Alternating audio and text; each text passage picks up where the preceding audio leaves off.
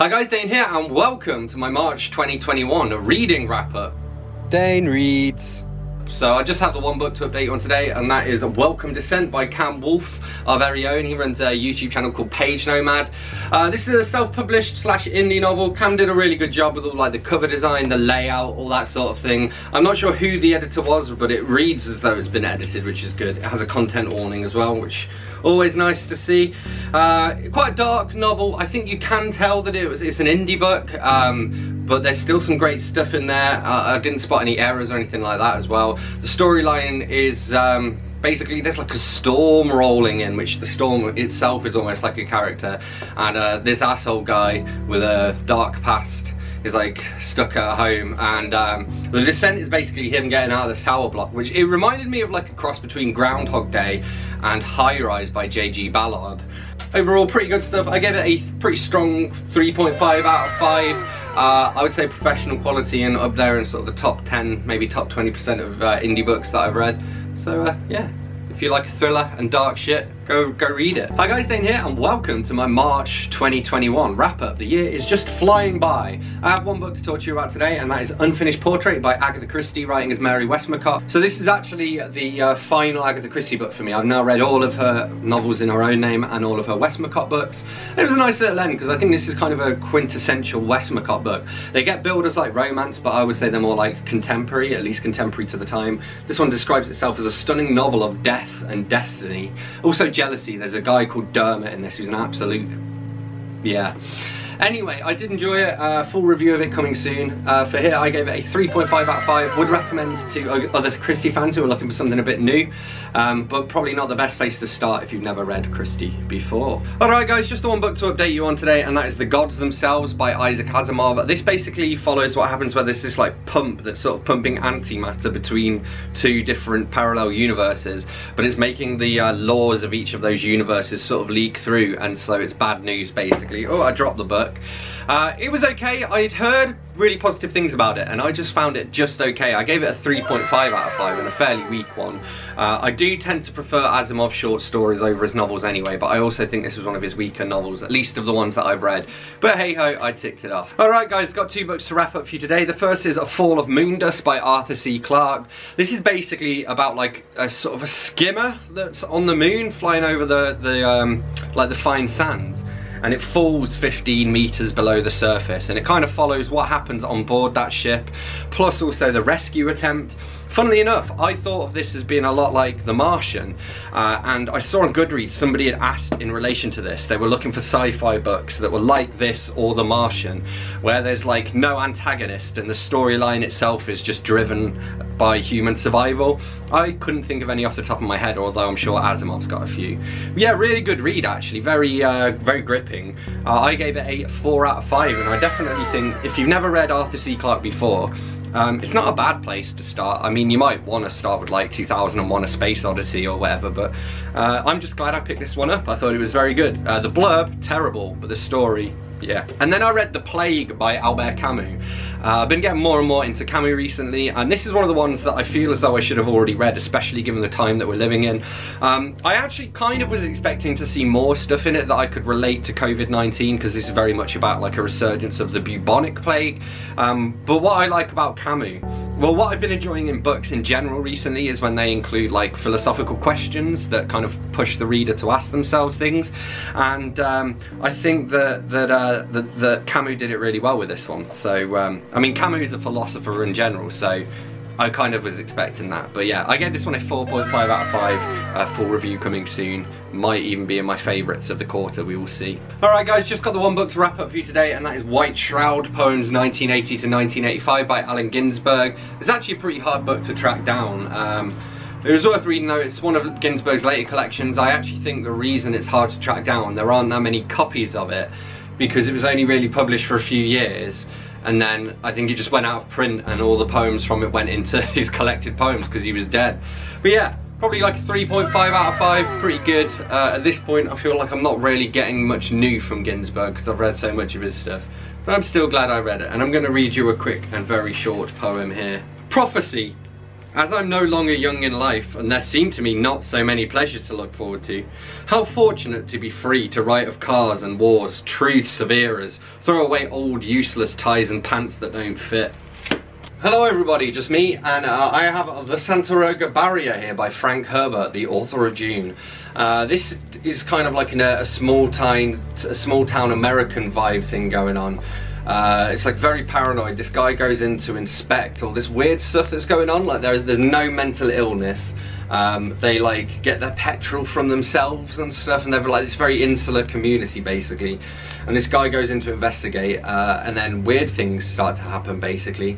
It did remind me of Desperation by Stephen King a little bit. It just has this horrible like claustrophobic vibe. Horrible in a good way, like it's cloying. When you put the book down you can still kind of feel the presence of the town, which I think is pretty good. So because of that I would give it a pretty low, but still there, 4 out of 5. Alright guys, just the one book to wrap up for you today, and that is The Other Side of the Sky by Arthur C. Clarke. Arthur C. Clarke is obviously a sci-fi legend. These are short stories. The title story is probably my favourite one, and actually that surprised me because it's all told in the first person, but due to the nature of the story it's kind of like this old spacer sharing some of his space stories, so it kind of had to work that way. But usually I don't really like first person narratives. It kind of depends, I guess, but I thought it worked really well in The Other Side of the Sky. The other stories in this were great as well. 4 out of 5 for me. This has also prompted me to add all of Arthur C. Clarke's novels to my wish list, as well as the collected stories of Arthur C. Clarke. I mean, it reminded me of what I love about things like I, Robot by Isaac Asimov, and it's just a cracking short story collection. Probably a good place even to start if you've never read Arthur C. Clarke before. I mean, I've only read about 4. But yeah, great, 4 out of 5. Alright guys, just the one book to wrap up for you today, and that is The Honorary Consul by Greene. This is kind of almost like a farce. It's set in Argentina in an unnamed village, which kind of allows him to be inventive with it and whatnot, and the layout and stuff. Basically, the title guy, the Honorary Consul, is the British consul there, and this rebel group try to kidnap the American consul, get it wrong, accidentally get the British consul, and we follow this doctor called Dr. Pla, who knows this guy, and he gets brought in to look at him after he's been kidnapped, and like they recognise each other, but it turns out he has his own reasons for maybe not wanting this guy around. All in all, I did enjoy it. Pretty typical Greene. It's not his best book, which is why it's not one of his more well-known ones, but I still did very much enjoy it. I gave it a weakish 4 out of 5, and would definitely recommend to other Graham Greene fans, or to anyone who thinks that description sounds fun. Hello, it is me. I have 3 books to update you on today. So 2 of these I finished in bed last night. So this is Asterix, La Serpe d'Or by Goscinny and Uderzo, and this is Asterix et les Goths by Goscinny and Uderzo. So book 2, book 3 in the Asterix series, I've been reading them in the French. Asterix et les Goths was interesting because it introduced the Germans, and they have like a different script, like a Gothic font to their text, which is quite cool. Although it did occasionally make it difficult to read. And La Serpe d'Or, this was the edition anniversaire with 16 extra pages for L'été Gaulois, Gaulish summer. So yeah, this was really interesting because it had loads of behind the scenes stuff on how it was made, which also kind of pushed my French a bit more, which was good. I learned some really interesting stuff, and like it pointed out, for example, some of the in-jokes in some of the panels, and there was like a reference to a dog that doesn't appear till book number 5, I think. Both of these I gave 4 out of 5 to, and I'm looking forward to reading more Asterix. And then I read Galapagos by Vonnegut. So this is satire. Basically this guy a million years into the future is looking back to 1986. Yeah, it's kind of lots of jokey stuff. It was very well written, and I whizzed through it. It only took like a day or 2 to read, but I haven't tabbed out a huge amount for it because there's not that much to say about it, other than that it's pretty typical Vonnegut. I gave it probably a strong 3.5 out of 5. Then I read The Discworld Companion by Terry Pratchett and Stephen Briggs. So this has been my bedtime book for a couple of months now. It's basically, it's like a cross between an encyclopedia and a dictionary. It's got here the Discworld A to Z. and it's just got a bunch of entries about stuff in the Discworld. Like, you read through it, or you can dip into it to refer or whatever. I read through it like a dictionary, so it took a fair old while. And then towards the end there were just a few interviews and like bonus bits when I brought it back through as a main book. Overall, I can't really give it more than a 3 out of 5 because it was very dull and tedious, even though it was Discworld. But I am glad I ticked it off because the completionist in me is very happy, even though I basically had to read a dictionary. And then I read The Winter's Tale by William Shakespeare. So this is the Folio Society edition, introduction by Flora Robson, designs by Carl Toms. And the introduction was really interesting actually. It's a really beautiful edition of the play as well, and it's got like, here we go, illustrations and stuff. But it's kind of, I guess, yeah, like I read it as a comedy anyway. I mean, there were some great just lines in it, great snappy bits of dialogue. In the introduction, Fiona did say that like the two lovers in it or whatever are traditionally played by like not so well-known actors. And so the stars or whatever, the well-known names who get attached to it, tend to perform like right at the start and right at the end and almost have walk-on parts. But that's okay. And like she was also saying, Hermione, who is a great character by the way, but she's like one of the inspirational historical female figures, you know, that from like, when I say historical, I mean from literature hundreds of years ago, you know. There are quite a dearth of female characters for some reason. So yeah, I enjoyed this. I would give it a pretty strong 3.5 out of 5. Hello everybody, it is me. I have some books to wrap up for you. Oh god. Some of these I might have already wrapped up, I don't know, but if so, we'll just do them again quickly. So we have The Green Brain by Frank Herbert. I'm pretty sure I have already wrapped this up. But also, some of my wrap-up footage got corrupted, so I actually need to go back and wrap up some stuff I've read even further back. This one, see, I don't even really remember this one. Oh yeah, okay, no, I do remember this one. This is the one with the weird, like, the antagonists in this. It's like a sci-fi aliens versus humans novel, except the antagonists are very earthbound. They're like insects, basically. I don't want to give too many spoilers.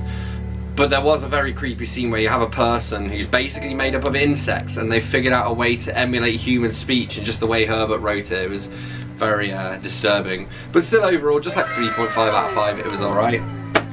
Then we have Steppenwolf by Herman Hesse. This is a novel about like a 40-something-year-old man who kind of hates people. It's kind of the quandary of like him being a lone wolf, but wolves are always also pack animals, so it's that quandary of like loneliness versus other people. Also, he's made himself a promise that he's going to shoot himself, I think it was, by on his 50th birthday. So it's kind of dark, lots of dark themes, translated from German, very poetic, very beautifully written, and I've been describing it as like Catcher in the Rye for like disillusioned 30s and 30-somethings and 40-somethings, which I just about qualify as. So yeah, 4.5 out of 5, full review coming soon. Then I read The Wit and Wisdom of Discworld by Terry Pratchett. This is edited by Stephen Briggs, who is one of Pratchett's long-term collaborators. And my problem with this, I gave this a 3 out of 5, and the reason being, it's just kind of lazy. Like, Briggs has just gone through all of the Discworld books, selected some of his favourite passages, and then they're published in this. But that makes it like really spoilery if you haven't read all of the Discworld, and if you have read all of the Discworld, I don't think it really adds too much. So I don't really know why it exists, to be honest. But yeah, I ticked it off. And then some Shakespeare. So we're going to start with King John. These are all the Folio Society editions. They're very pretty. I don't know if I can get it out. Oh, that's what she said. Come on, King John. Get out your slipcase. There we go. So yeah, really beautiful.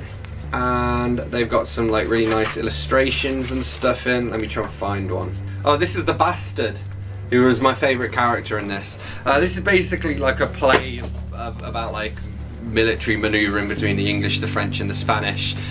Pretty dull, to be honest, although there's some mentions of Richard the Lionheart, or I don't know, Coeur de Lion or whatever it is in French, but Coeur, not Coeur. And anyway, yeah, it was alright, 3.5 out of 5. I've never really been one for his like historical plays about the kings and queens. I do like, you know, like Julius Caesar and Antony and Cleopatra. I mean, I've got all the King Henrys coming soon, and I'm just dreading it, to be honest, because I don't care. Anyway, then we have Timon of Athens. This was surprisingly good, not one of his particularly well-known ones. Quite a short play about lending and borrowing money, basically. Some really great lines of dialogue in it. This is one of the ones that to me stands out as one of his lesser-known plays that was really enjoyable for me, so I gave this one a 4 out of 5. And then finally, The Two Gentlemen of Verona, and this was also a 4 out of 5. And this is one of the ones where I always find it interesting where you see like Shakespeare's phrases out in the wild, because obviously he contributed so many to our you know, civilization and society.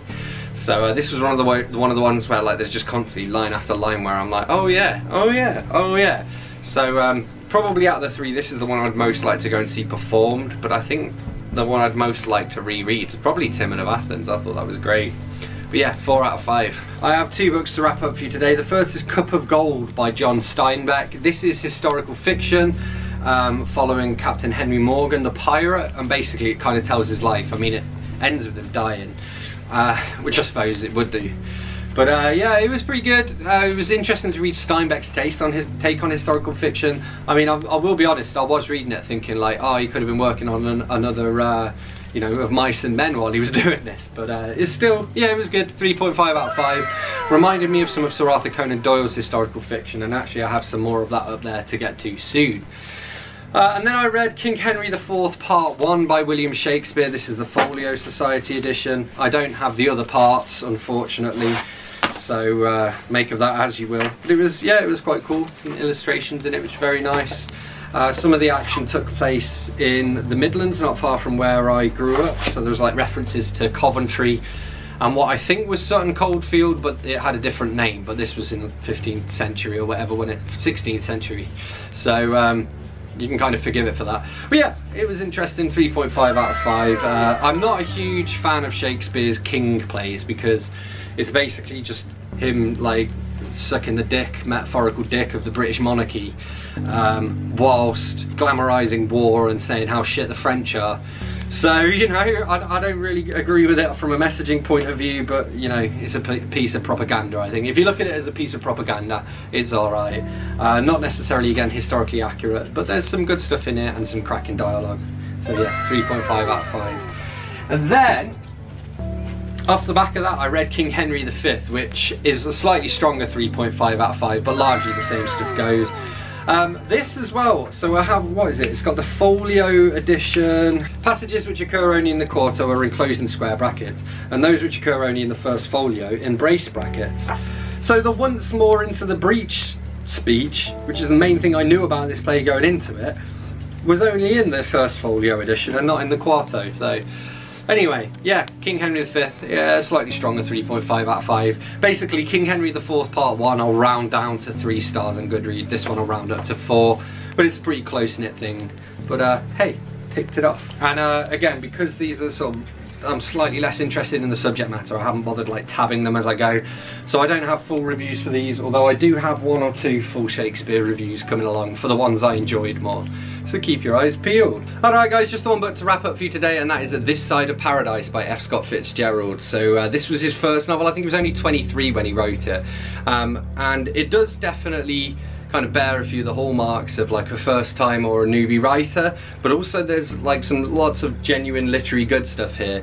Overall I gave this a 3.5 out of 5. I thought it was cool how it plays with format. So for example, we have here, this is like a play, and we have some poetry as well. So yeah, it's experimental, like, and it's quite interesting for the time it was published, like in 1920 it was published, and this kind of is really what solidified his position in literature as well, and made sure that people were listening, so that when he released The Great Gatsby he had a readership already. So I think that's pretty cool. Alright, just a few books to wrap up for you today. I have King Henry VI Part 1, 2 and 3 in the Folio Society editions.